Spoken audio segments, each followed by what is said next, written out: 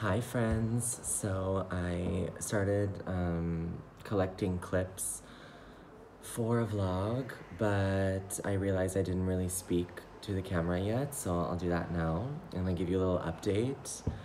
Yesterday we had our second vaccinations for the coronavirus. And we took the day off from work today because we're feeling. Yesterday I felt fine, and this morning we both just feel a little bit shitty. Um, I just took an Advil, and I feel like inside my body is having a conflict. I feel it everywhere.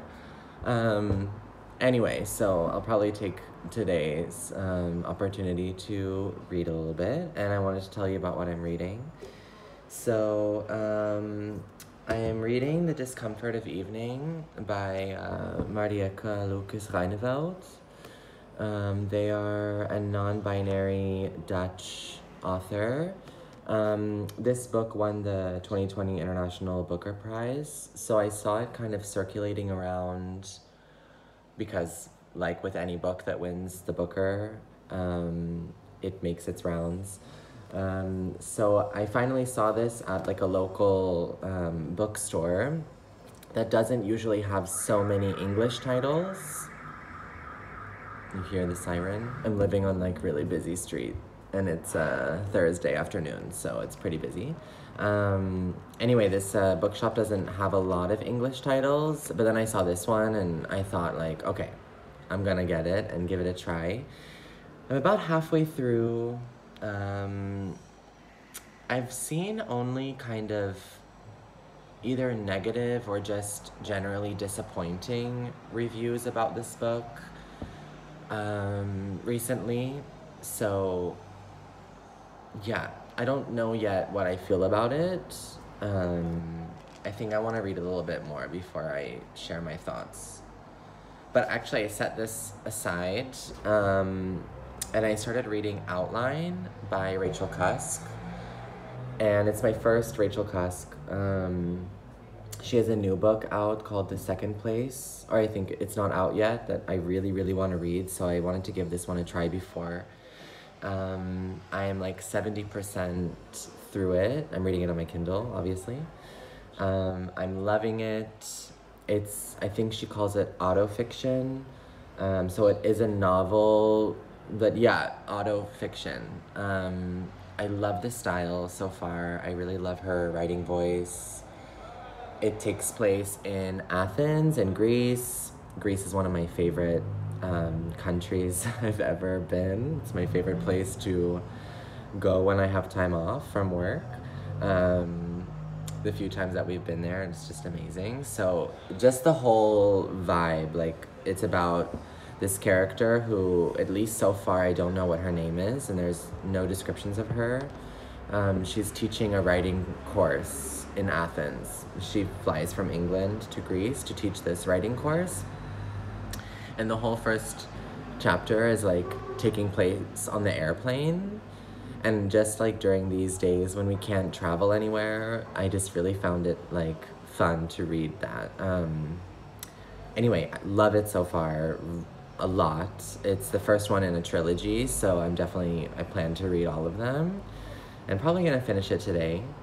And then maybe I can come back and like talk to you about it later.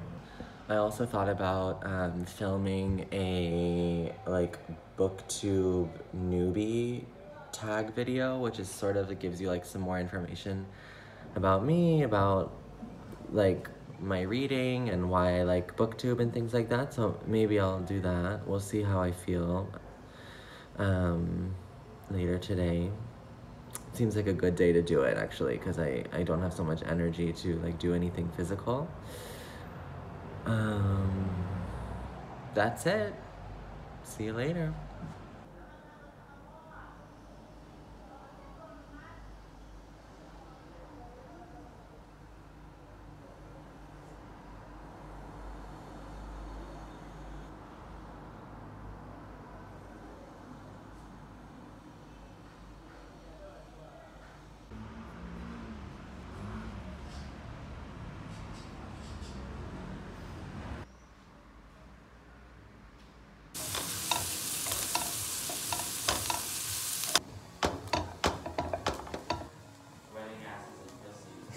Come.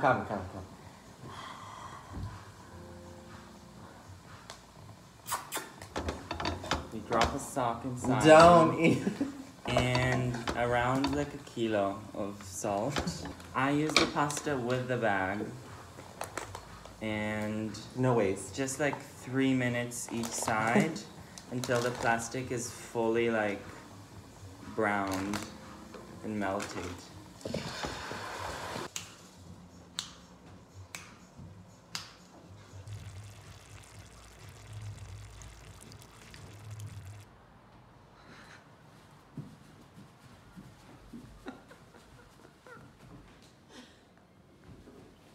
Open your eyes.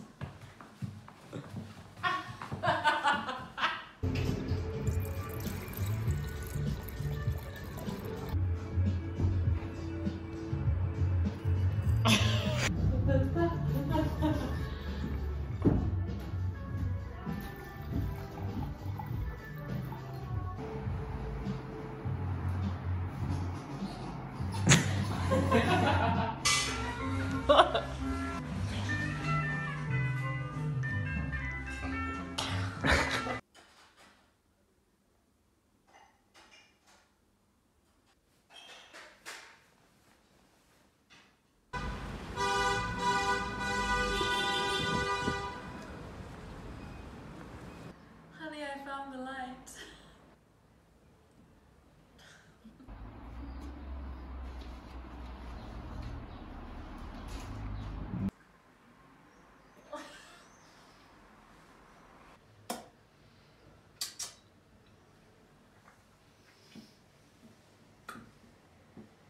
Oh.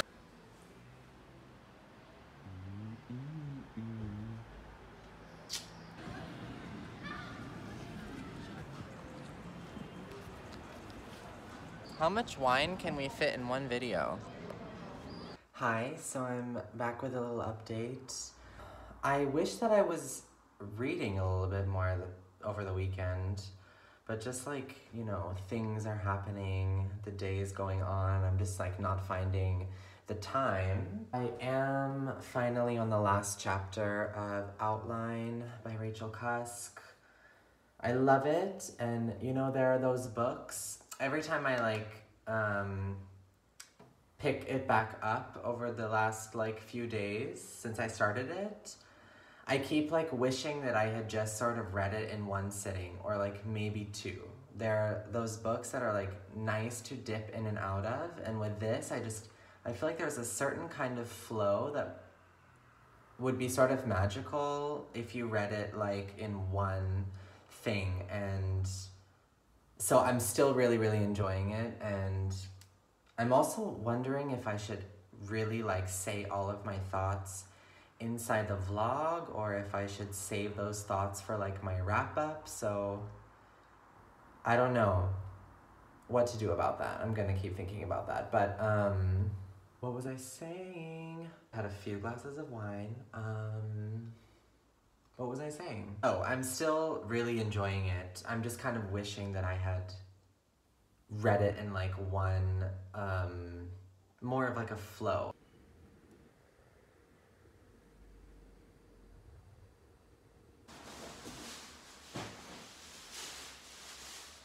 Hi, it's Monday. Okay, I'm here with an update. I have many thoughts. Let's go. First thought is, I feel like this vlog is an utter failure. I just feel like maybe it won't seem so jumbled, but I feel like it's a lot of clips that don't have any context. So please be like brutally honest with me in the comments and tell me at the end of all of this how it was for you and what you thought and what you think can be better. I mean, started from the bottom. We're starting from the bottom and we're gonna make our way somewhere. I'm sure they'll get better as I get the hang of it. I also just don't know, like, how much are you interested in that's not about the book that I'm reading? Because I feel like I wanna make that the focus, but then while I'm editing, I'm like not seeing a lot. I'm just seeing a lot of random clips that aren't related. So is that also interesting? You can just tell me. Okay, let's talk outline. So, outline by Rachel Cusk. Wow, I loved it. First of all, bottom line. I feel like I'm gonna share my more in-depth thoughts here. And then, not that I will have read that much by my March wrap-up, just because at this pace I'm going, like, I don't accomplish that many books in 1 month, but just to make those videos a little bit more like summary vibes and not like talking for hours about each thing, I thought I can dedicate time inside the vlog to like really flesh out my thoughts. I wrote a lot of notes while I was reading this, which was fun. Her writing style, the way that this is built, there's no plot, which I like. Plot is not something that I feel is like a necessary thing in a book for me in order to enjoy it. I mean, I love that also, but if I know that I'm going into something that's kind of plotless, I can really, really enjoy as long as I, identify with the writing style or that it interests me, this writer. And so Cusk, love her. Like, I already want to read the rest of the series. I want to read everything she wrote. She's such a great writer. There's something like very observational about this particular book, and it's said that it's kind of like 10 conversations. Like, there's 10 chapters and each one is sort of a conversation. That's sort of one-sided because this character, like, we don't know anything about her. The narrator, it's from first person. You don't know anything about her, really. You don't get any physical description of her. So I thought that was so interesting that I was like, normally when I'm reading something, I can imagine what this person looks like, or I just have some image to anchor me, and you don't have that in this book. There's no physical description, so you have no idea what she looks like in your head. I mean, you can kind of build your own characteristics, but not really. You don't have enough information. And all of these kind of conversations are like one-sided in the sense that it's like people offering almost like confessional episodes to her, and she doesn't really, that there's no dialogue that she really offers back. So, yeah, so I'm gonna read through my thoughts. There's a lot of like looking in on other people and their lives and their experiences, and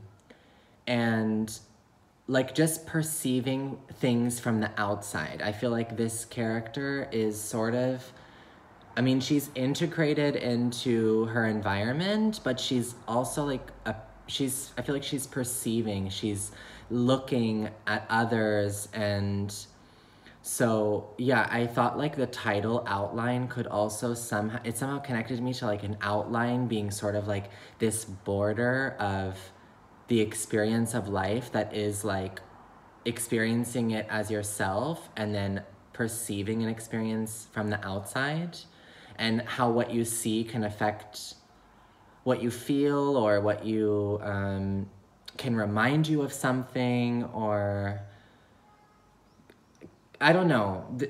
I hope that's clear in some way. I wrote marriage, love, loss of love, or loss of structural love, aka marriage, and divorce and parenthood. These are all kind of themes that are running throughout this book. We wrote like a lot of observation, and I loved that. I loved that it's sort of plotless and it's based on observations that she has, and then these like conversations with all these different characters that are coming in and out of her environment, and that they all seem sort of like compelled to kind of like vomit their deepest stuff to her sometimes. And that was so interesting. And I also feel like sometimes I feel like that person. So I thought that was interesting. The things that make up who we are and the course we put ourselves on and the events that lead to each other to make up our life. I feel like a lot of the characters are also like reflecting back on, I don't know, their old marriages, or like, for example, the first character she interacts with is the man she's sitting next to on the airplane, and who kind of like reoccurs throughout the book. And he's mostly like going back in time and like talking through all of his marriages and like what their faults were, or what he still, what has completely faded away and what like doesn't leave his memory or experience in the present time. So yeah, like the things that the events in our life that like lead up to the place we are at now, an outline filled with our experiences, but also what is reflected back to us by other people and dictated by roles that we play in life, aka being a parent or being a husband or a wife. So in general, I felt like this book reads like life. It reads, yeah, it's like life. It's like you see something and it reminds you of something that you, like you smell something and it reminds you of something from your childhood, or it's like there's a pacing to this book that feels very real. It's like simple, but it feels like life. That's like the thing I can say about it. All of those like confusing thoughts.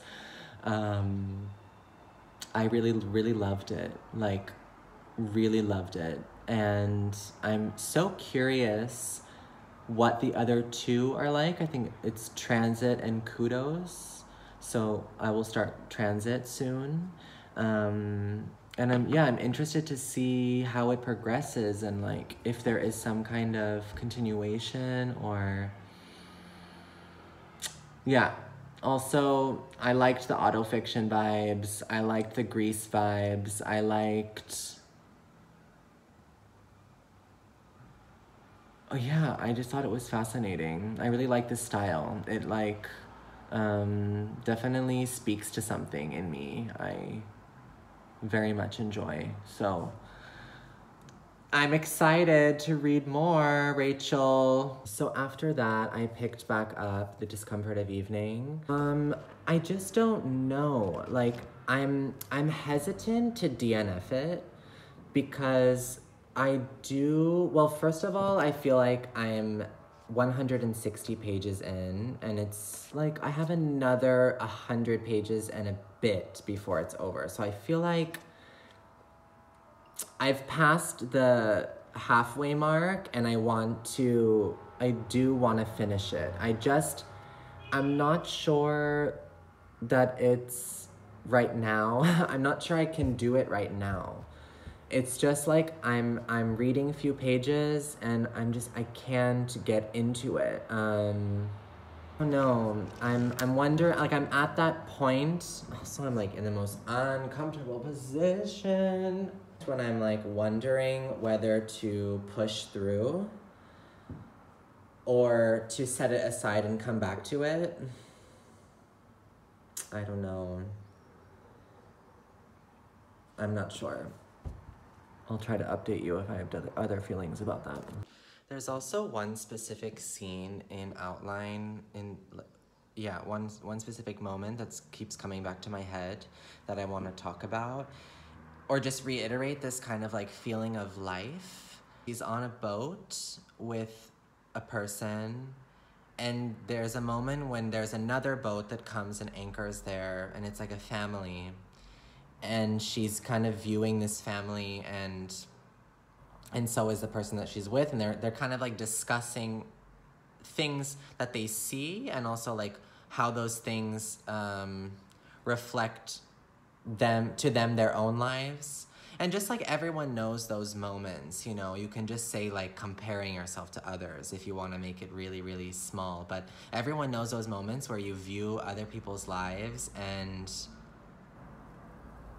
they can either mirror something really similar to yours or very different, and like then it can almost skew your sense of like personal, like how much you know yourself. I still can't find the right words, but it was just this kind of thing. You know these things, and Rachel Cusk just has the words for them. And saw an interview with her, and she said, like, writing is about being able to show on paper to readers things that they really relate to, but they wouldn't know how to verbalize. Like, oh, you read it and you're like, wow, yes, I know that. Like, I experience that all the time. I just, like, no one put it that way, or no one showed it to me in that way. That's sort of like the feeling I had, like, constantly in this book. Just another thought for you. I'm still trying to find, like, suitable lighting for when I want to film something in the evening. Just because I'm filming on an iPhone and the quality is just shit in the nighttime. So I just wanted to say a few thoughts about this book, actually. I'm just gonna read you the back first so you have some context. 10-year-old Yas has a unique way of experiencing her universe. The feeling of utter ointment on her skin as protection against harsh farmyard winters, the texture of green warts like capers on migrating toads, the sound of blush words that aren't in the Bible. But when a tragic accident ruptures the family, her curiosity warps into a wild vortex of disturbing fantasies, unlocking a darkness that threatens to derail them all.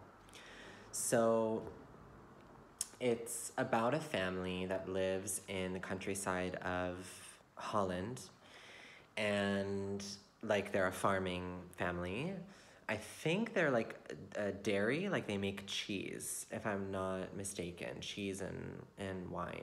Cheese and wine. That's what I want. And one of the brothers dies in an accident. It's really in the beginning, so I don't feel like it's a spoiler. He dies in an accident, and it kind of, like, breaks this family. And the whole book is from the perspective of Yas, this 10-year-old girl, which is the first problem with this book, I think. And I heard a review of this, which maybe influenced me slightly to see it that way. I am, like, recognizing that that's a possibility. I'll link the review down below. Issue is, it's completely not believable that this main character is 10 because of how much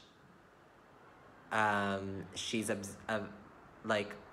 how much she can observe and understand. And I mean, I agree, and I think that, you know, sometimes you see even more as a young person, as a child, and you pick up even more than when you are older. Like, there's less of a filter, and you're somehow more curious about life. I think that that's true.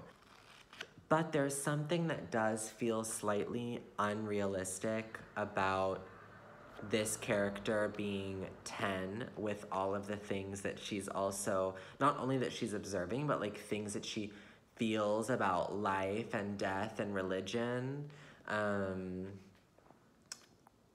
Maybe it's possible. It just, sometimes it's not like it's impossible, it's just questionable. So it's a question that comes to my head, that if we're going for realism in this book, then I'm not sure it's 100% real that this 10-year-old character, like, would be thinking like this, For me, this book is a book of textures. Like, we're talking about the dirt underneath the corner of the table. We're talking about the way that the milk starts to kind of get this thick layer at the top because it's so fresh, and, like, when it's poured, it kind of curds a little bit, if that's the right word. Also, gross things. Like, the book is gross, which is most people's, like, biggest issue with this book, is that it's just, like, too much disgust, like, in your face all the time. And kind of, like, what for? And I haven't reached the end, so I don't know. I do identify with the fact that it is sort of like you're just grossed out a bit the whole time. And I'm not sure I'm against it. I mean, there's definitely a place for it. And we're talking about grief in this book and how grief is affecting this family, and it's affecting each of them in different ways, and it's just permeating this family's environment. Like, you feel something's broken and things are being like left behind and they're being left cared for, but I'm just not sure it's like what story I want to like be deep inside right now, so I'm questioning it. I was also made aware that the author, they also write poetry, which makes sense. There's something very poetic about this novel, and I love poetic prose.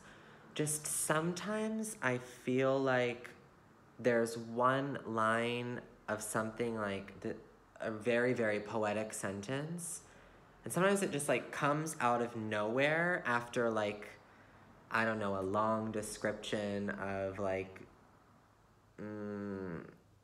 bread on the table or something, and I don't know how to explain it. Just like sometimes those sentences that I would normally love, they feel out of place.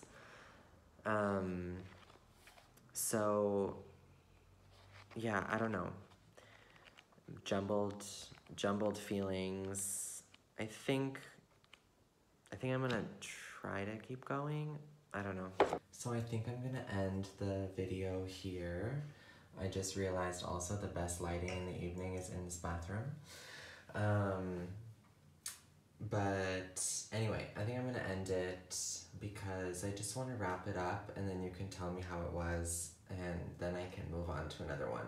I'm realizing maybe it helps to have like some kind of goal, like whether it's to like read like one book and kind of document like the whole process of it, or I don't know. I mean, it's also nice to just kind of like see where it goes, but that's just what I'm thinking. I don't know. Anyway, you can let me know in the comments. I'm gonna take a shower. I'm having some wine. And oh, I thought I would share with you what wine we're drinking. Actually, our local wine shop, I guess, makes their own wine. And this is their Syrah Malbec blend. I really like the label. Anyways, guys, let me know how this video was, and see you later in the next one. Thank you for watching.